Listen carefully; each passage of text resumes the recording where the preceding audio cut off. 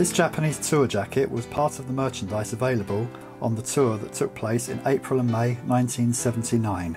There is a strip of material with Queen on down the left hand arm of the jacket going up to the shoulder, and each arm is finished with an elasticated band and also has a front zipper.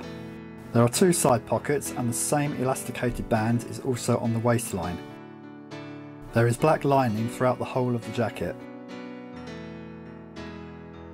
The whole jacket is made from rain jacket material, a kind of vinyl, and in silver, and probably one of the best jackets that were made. On the back is a black print of the Japan Tour 79 logo and a Watanabe and Warner Pioneer logo at the top.